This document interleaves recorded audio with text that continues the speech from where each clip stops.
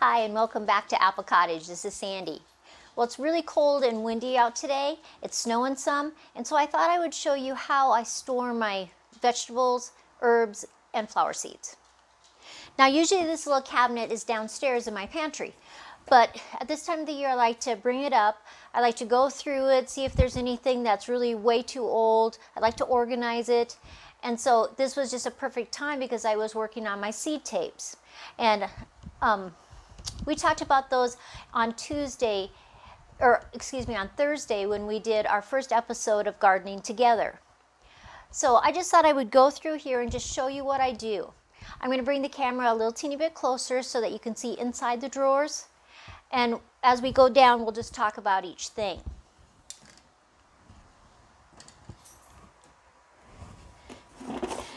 Now in my first drawer, really what I'm keeping is envelopes, markers, note cards, any information that I might find useful in the future. I like these little coin envelopes because a lot of my friends know that I save seeds, and sometimes they want to try a vegetable or a flower and herb, and so I've saved those seeds, and I just give them some of these.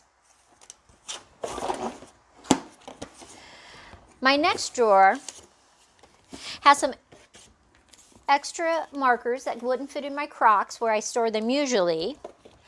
And then these 3 seed catalogs, I've already gone through and ordered anything that I wanted out of them.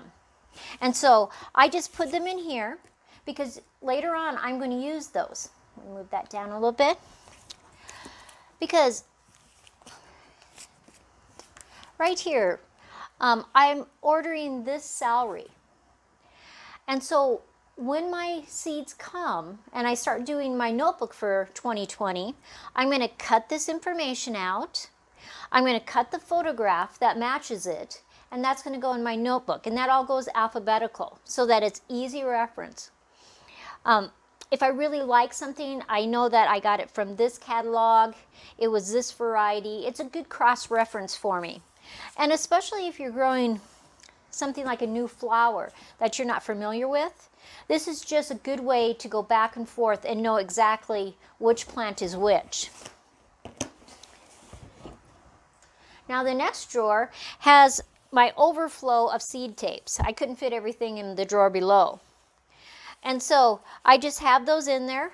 Every single one already has its garden marker inside there. And so I just slide it in, a rubber band goes around it, and so it stores well for me. I also have my container of my little jars. And next Tuesday, when we do our second episode of Gardening Together, I'm going to talk about these jars and how I use them. The other thing that's in this drawer is at one time I bought these. This one is medical herbs, and the other one is vegetables. They're all vacuum sealed, so they're supposed to store for a really long time. And so I guess it's just in case of emergency. I use a lot of herbs anyway, and so I just thought it might be something to keep.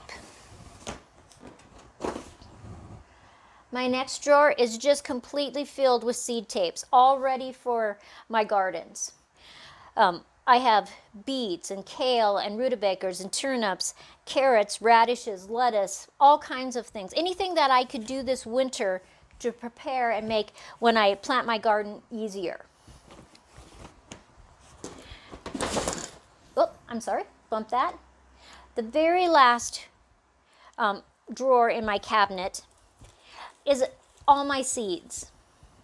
The first 2 are vegetables, all in alphabetical order, so they're easy to find. And each one will have, like this is the section with beets, so right before that starts, it will have a label. The next row is herbs. The next one is all my flowers. And then back behind the flowers, I have where I store all of my tomato seeds. And on Tuesdays, we're going to talk about that. Over here is just extra seeds that don't come in packets, or I saved them and I didn't have a packet or envelope at the time. And so they just go over here. And then this one's heavy. So then this cabinet will go back downstairs. I have all my seed tapes done, everything that I thought that I could possibly do, so it makes my planting so much easier. Downstairs, this goes into the pantry. It's very cool down there. We have the windows all blocked off, so no heat or excessive cold can come through.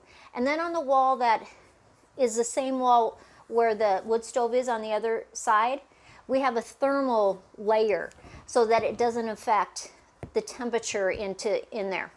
So really, with everything closed off, we have it so that there's no air coming in through the bottom of the door. It stays about 55, 60 degrees. So it's just perfect for a pantry and perfect for storing seeds. I know that some people do freeze their seeds. I've never done that. I think that would work with some seeds, but other seeds I don't think it would be very helpful. So thought I would just take a minute, show you about how I store seeds. I hope that you're storing some seeds so that it makes gardening a little more economical for you. And as always, if you like my videos, please like, subscribe, and share with the world. Stay warm, stay prosperous, and remember, every Tuesdays and Thursdays we have a video series called Gardening Together, and I try to upload those videos by 10 o'clock on those days. So have a great day.